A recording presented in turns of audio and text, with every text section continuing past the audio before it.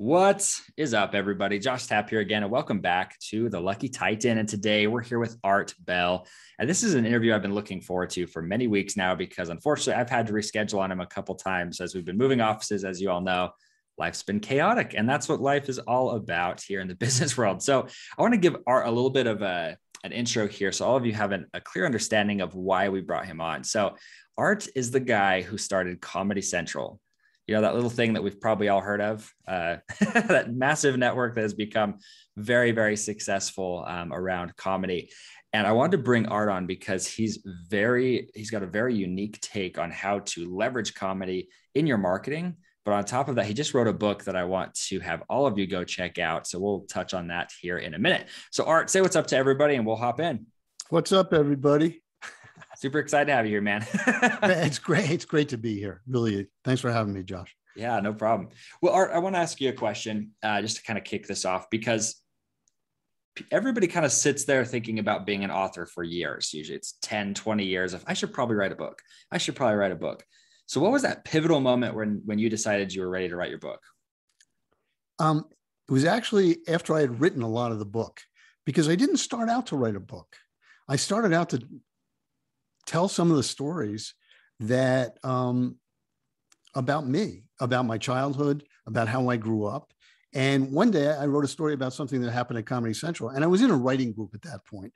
And the writing group kind of like came out of their stupor and said, wow, that's interesting. Why don't you write more stuff about Comedy Central? We didn't know you did that.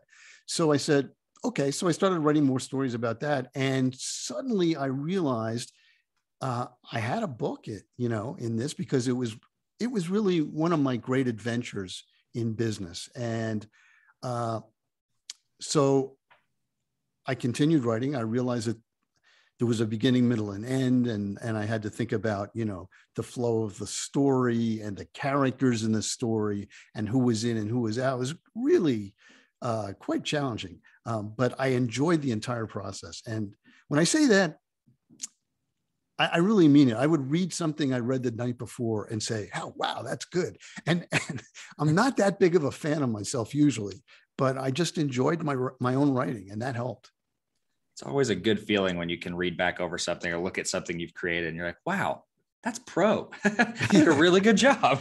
Well, what I love about your story, Art, we were talking about this in the pre-interview, I really love how you've kind of shifted your career from the growth to contribution stage, right? You're shifting to more of the legacy, trying to give back and help the next generation.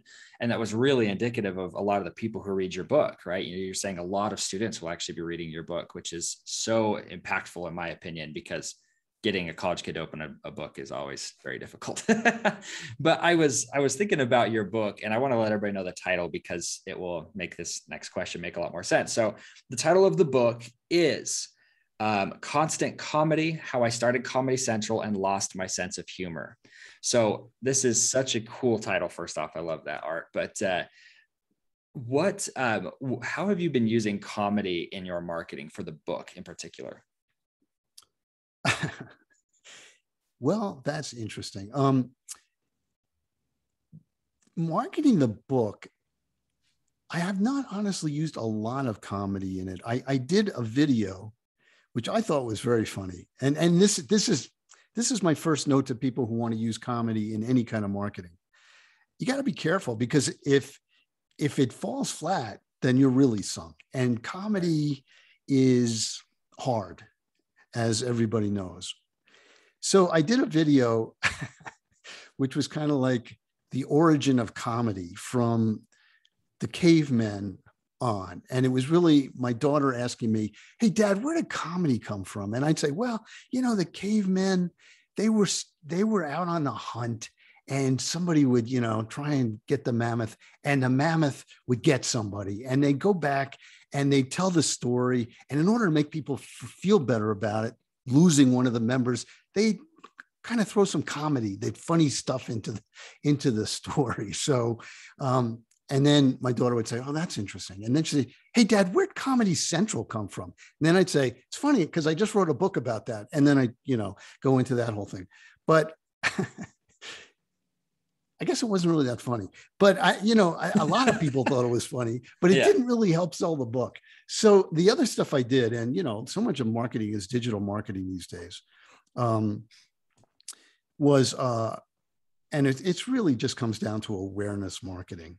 Was just getting the cover of the book with me. I had a picture of me wide-eyed reading the book, which people found funny. But I didn't make, a commercial or any kind of really funny ad that I can think of other than that video to market the book. Most of my marketing was either awareness marketing in social media or press. And let me tell you something about press. Press is the greatest thing in the world because PR is free marketing.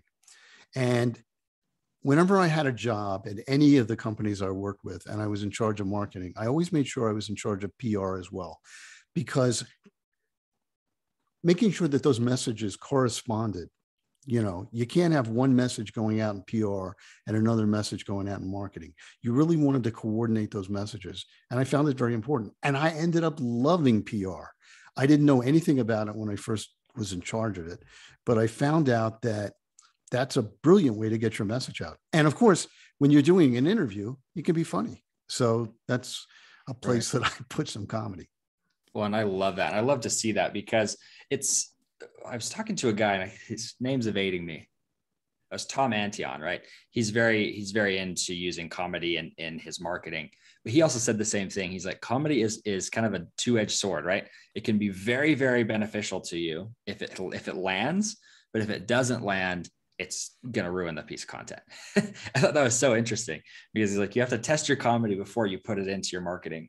And you were telling me about a story, Art, that you said you had somebody, I can't remember his name off the top of my head again, but you said you got chewed out for running a marketing campaign for him. Oh yeah. That's in my book. It's a great story. It was the first marketing campaign I did as the head of marketing for Comedy Central. I had previously been head of programming, but my boss, again, for a lot of reasons that are explained, he said, look, we need marketing. You got to take over marketing. So I had to learn marketing.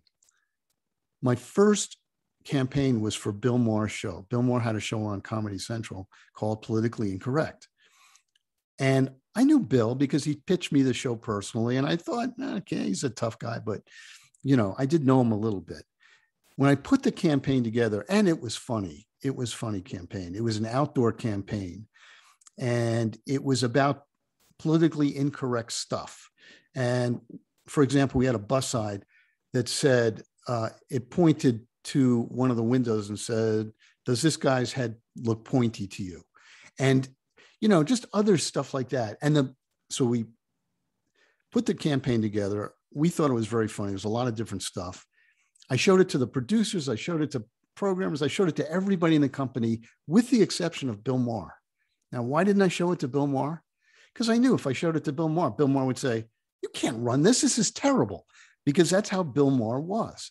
And I thought, okay, I can either make Bill Maher head of advertising and marketing and, do this 50 times for him and have it never work, or I can just run the campaign and get things out there.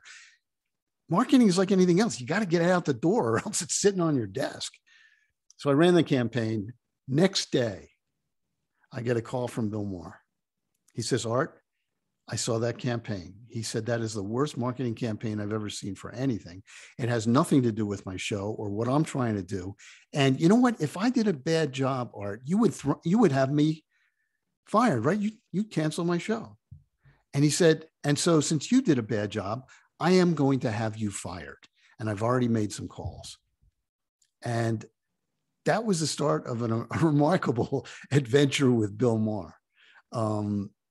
And let me just say, without telling the entire story, the campaign was nominated for award for Best Outdoor Campaign that year. And we went to the award show. And guess who was the host of the award show? Bill Maher. Bill Maher. And you just look up and you say, thank you. Just. And I figured, if this hadn't actually happened in real life and I wrote it into a story or a movie, people would say, what are the chances? But that's what happened. And the rest of the evening was hysterical. So anyway, it's all in the book. Yeah, that's one of those great stories, what you call the redemption stories, right?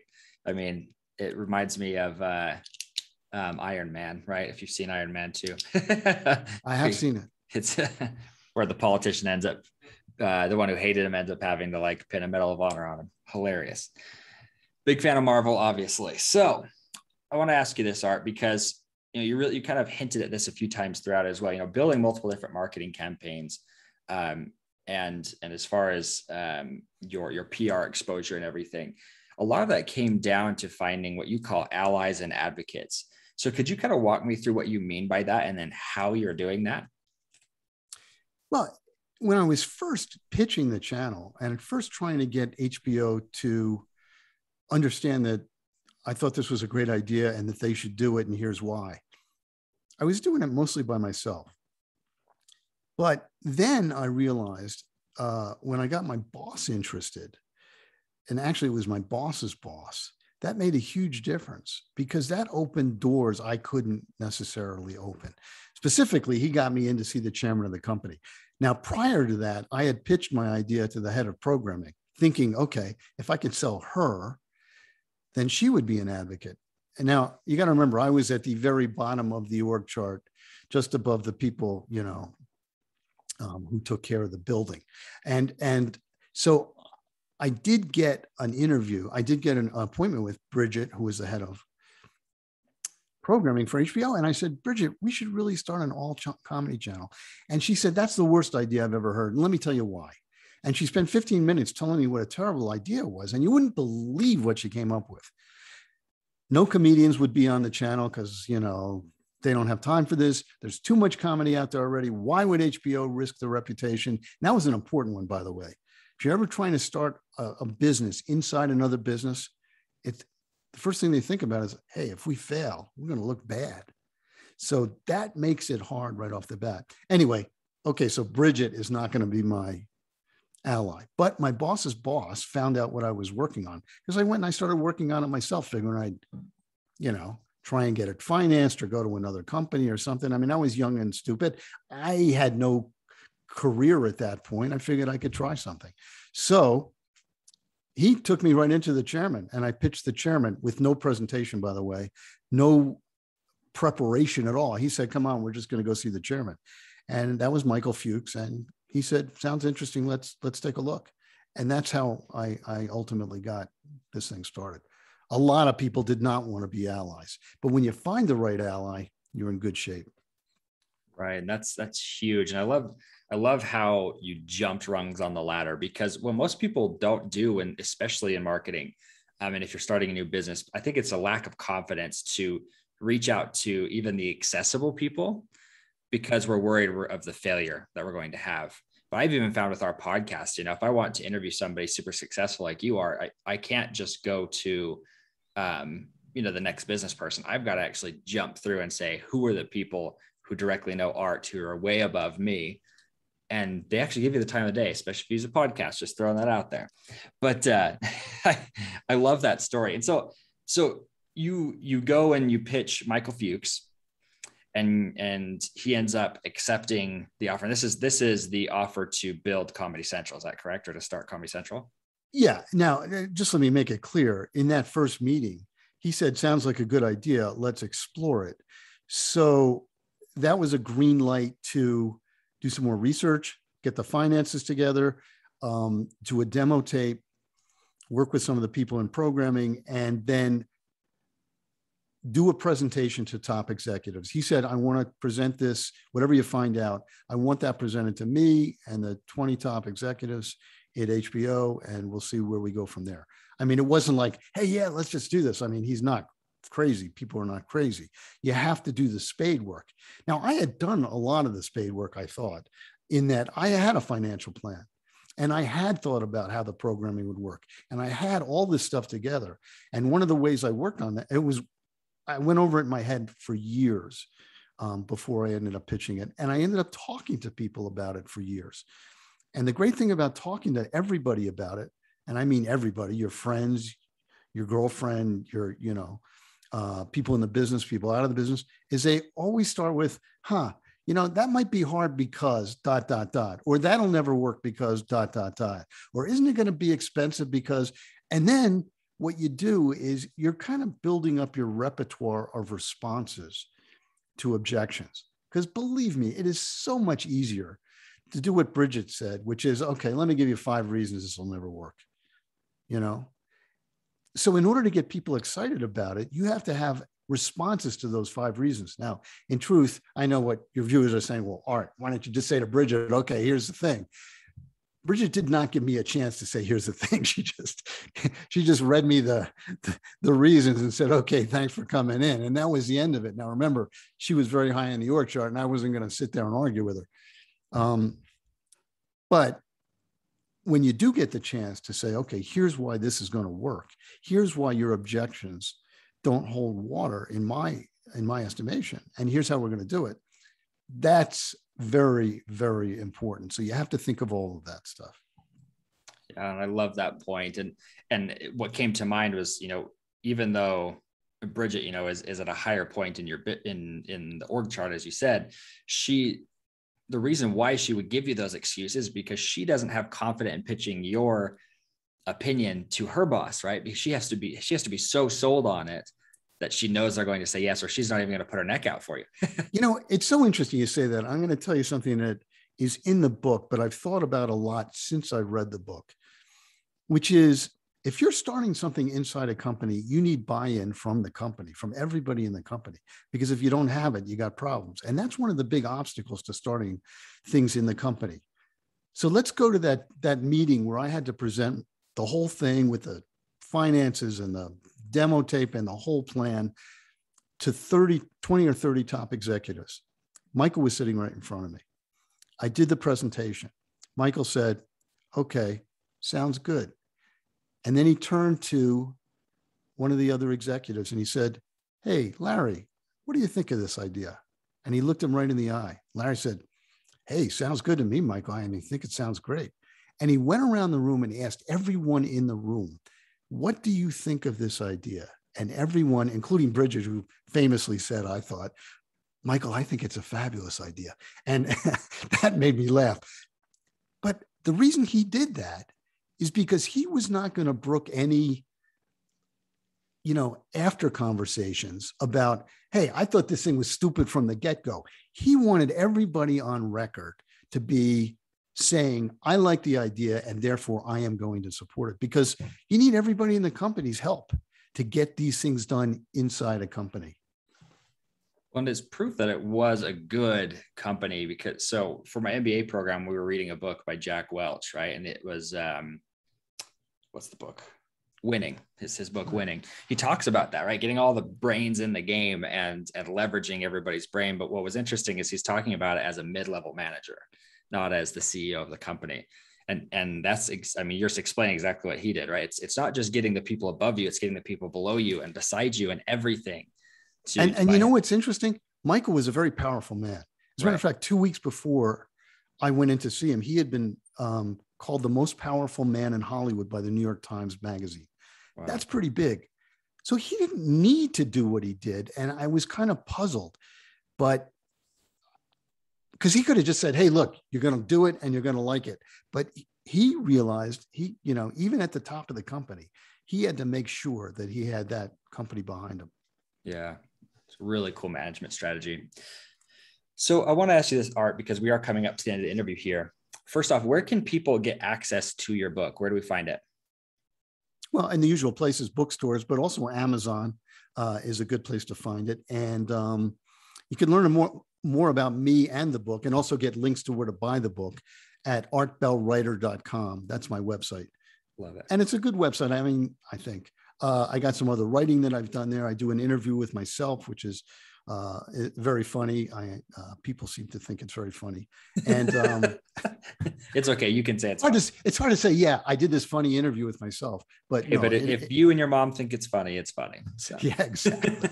So that's a good place to go. And of course I'm on social media. People can contact me through that. Well, and on top of that, you started a podcast with Vinny, right? Yeah, that was interesting. I'm doing a podcast with Vinny Favale. It's called Constant Comedy. with Art Bell and Vinny Favali. And we decided to do the podcast. It was actually Vinny pushing for it. He called me up and he said, Art, April is the 30th anniversary of Comedy Central. And I'm not hearing word one about it. We got to make some noise here. We got to celebrate this thing. So we started the podcast and we brought in people to begin with who were there at the very beginning with us, and talked to them about the brilliant careers they had. I mean, one guy went on to become, head writer for Saturday Night Live. Somebody went on to become head of Paramount. Somebody went on to become head of Fox Television. I mean, these are people who had their first jobs when we were all kids there in this explosion of creativity, and went on to be, really big part of the industry. Which is so awesome. So everybody, make sure you go check that out. So all of it's really under the Constant Comedy name, but I wanted to just remind everybody the name of the book. So it's, first off, it's Constant Comedy: How I Started Comedy Central and Lost My Sense of Humor. And then the podcast is also called Constant Comedy. So make sure you go check out one or both of those things. Go support Art in this, go buy the book. It's going to be an awesome book. It will be something that you will be able to apply directly into your business. And I will mention also that, excuse me, please do. I am doing the audiobook and I am reading it myself. So that should be out in a few weeks. Watch awesome. for it. So by the time this episode's live, it's probably out. So make sure you guys go get that audiobook, because we know that's like how you like to consume your content. So Art, just one final question for you. Just wrap this interview up. If you could give us one final parting piece of guidance, what would that be? Well, I guess it's under the heading of be bold and take chances. So many of us, everybody I meet has great ideas in business about the company they're working for or the company they're trying to start, but sometimes they hang back and they don't speak up and they're not bold. Look, failure is a part of what happens in business and in the world. You have to be prepared to fail, but you got to give yourself a chance. And the only way to give yourself a chance is to speak up, be bold, take the chances, and, hope for big things.